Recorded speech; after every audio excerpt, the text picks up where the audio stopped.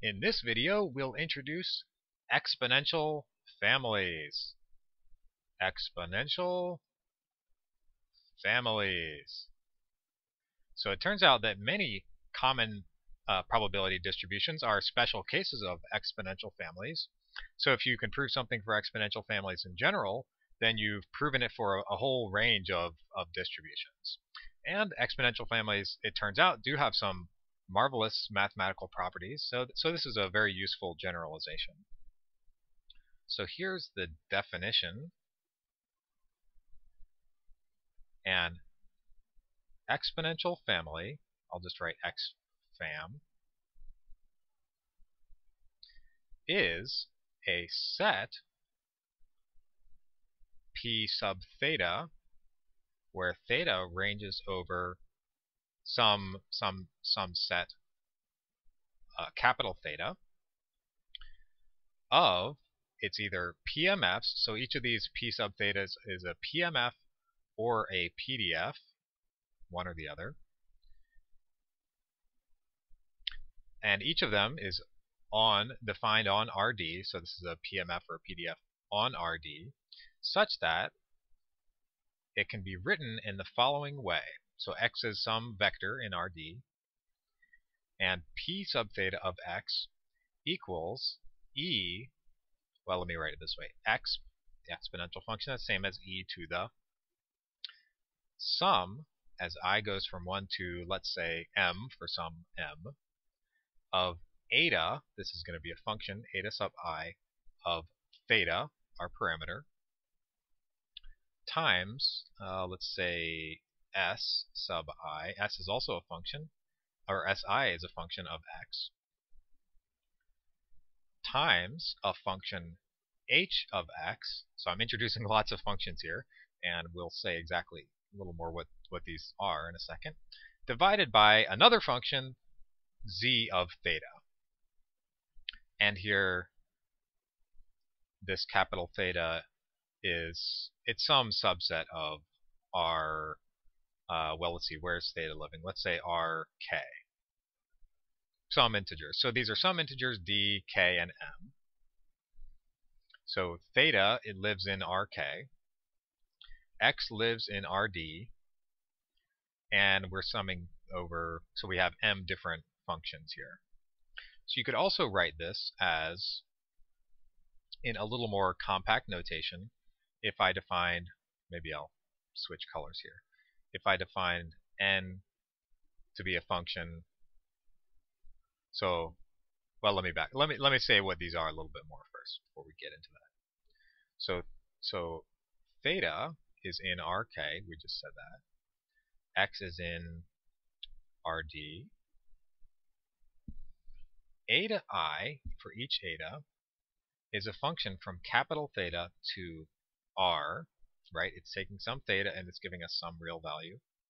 S sub I of x, or rather I'll just say S sub I, is a function from rd. It's taking an x and it's giving us a real number.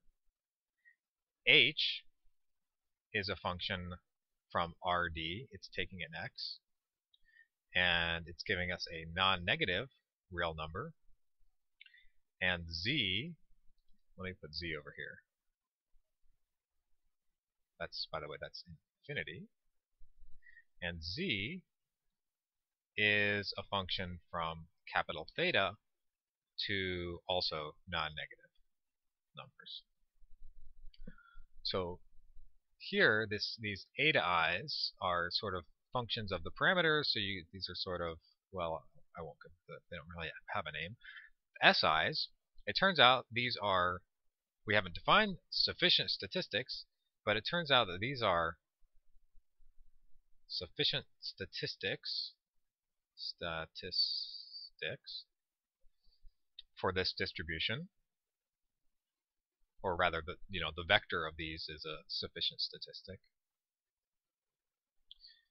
H is, well, we'll call it the, so this H encodes the support of the distribution and in some sense sort of the scaling.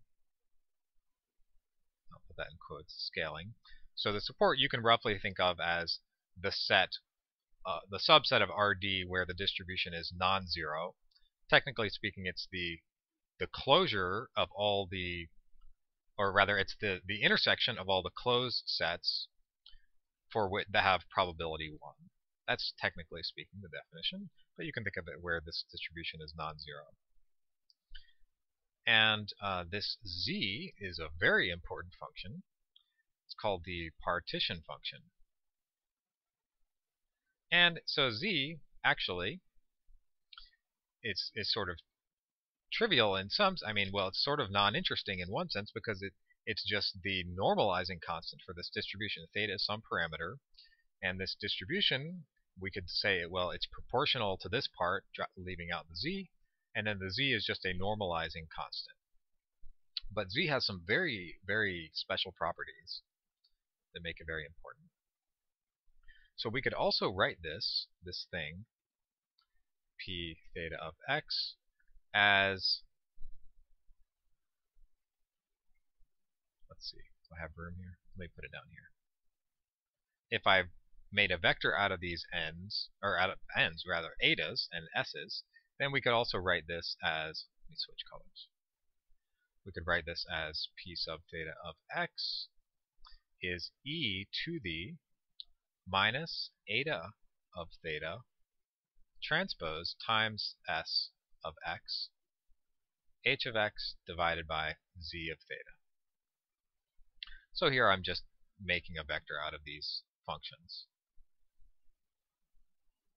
So I'm just so eta is now a function from theta to r, what is it, m.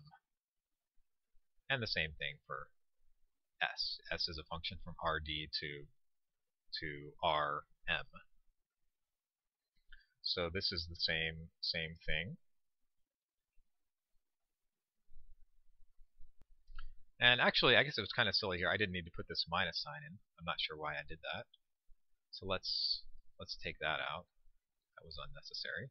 Minus could always go into one of these functions. Yeah. So we take that minus out. Okay, so this is the nice expression here for an exponential family. And the family, right, is just all the distributions where theta ranges over this set, capital theta. All the distributions that you get from this. So what are some examples? Let's look at some examples of exponential. That was sort of a very abstract, very general definition, and now let's start to make it a little more concrete. What are we talking about here? So here's an example. Maybe the thing you would most expect to be in the exponential family, the exponential distribution.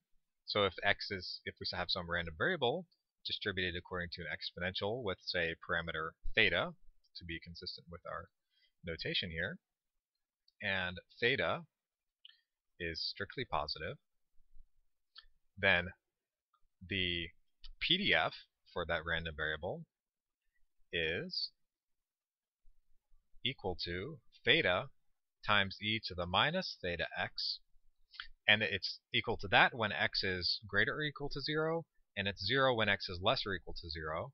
So I'm going to put an indicator function here to, I could have put something like this, if x is greater or equal to 0 and 0 otherwise, but let's just do it this way, and that we'll be able to put it in this form more easily. So we have this, and now we need to somehow coerce it into looking like this, but it's really going to be pretty easy. You can already see the e here. So let's just match this up. So we've got, so eta of theta we'll just take to be, say, theta. S of x will take to be, well, we need to match here, so let's make it minus x. H of x, let's see, that sort of matches up with this part. We've got an x here. This is a function of x, so let's take that to be this indicator. And now we're just left over with this theta. So let's make z of theta 1 over theta. And there we have it. This shows that this distribution is an exponential family. And here, let me just point out that the set capital theta, remember here that theta had to be strictly positive for our exponential distribution. Otherwise, this is not, it doesn't normalize, not a distribution. So this is the set from 0, not including 0, to infinity. Here, theta is, k is 1, d is 1. X is just a one-dimensional thing. And yeah, so that's it. So the support here, the support is this non-negative real numbers. That's what I meant by the support. Alright, so that's a simple example. And let me give you briefly another example. Well, let me give you some other, let me give you an example here of, this was an example with a PDF. So here's an example with a PMF. So a Bernoulli random variable with the parameter, let's make it theta. For this, we have p theta of x, the probability of x. So here x is either 0 or 1 for a Bernoulli random variable, and it's 1 with probability theta, 0 with probability 1 minus theta. So this equals, well, we could write it p, so it's theta if x equals 1, 1 minus theta if x equals 0. And this thing we could also write as theta. So we'll use some more indicator functions to get a nice sort of closed form expression here, or at least in a single, without branching and stuff like this. X equals 1, theta to the indicator that x equals 1, and 1 minus theta to the indicator that x equals 0. And now we want to get it in this form, or this form, right? So somehow, so this doesn't look like, where's the exponential here? Well, we can coerce it into having an exponential. So we can always take the log. So here I'm going to take logs and stuff. So let's assume that theta is not 0 or 1. Let's assume that for now. So we'll only consider this family. So we can always take exponential and then the log of something, and we get back the original thing, assuming it was like non-zero or non-negative, so as long as it's positive. And if theta is between 0 and 1, then these are positive. So that's exp of log of the same thing, right? Indicator x equals 1, 1 minus theta, x equals 0. And if we take this log of the product is the sum of the logs. So this is indicator x equals 1 log theta plus indicator x equals 0 log 1 minus theta. So here, now we have, at least this way, the way I did it just now, we have, let's switch colors. We have eta 1 of theta is log of theta. Eta 2 of theta is log 1 minus theta. Let's see, what else do we have? Oh yeah, S1 of x is the indicator that x equals 1. S2 of x is indicator x equals 0. And z is 1, h of x is 1, or rather h of x, well, let's see. H of x equals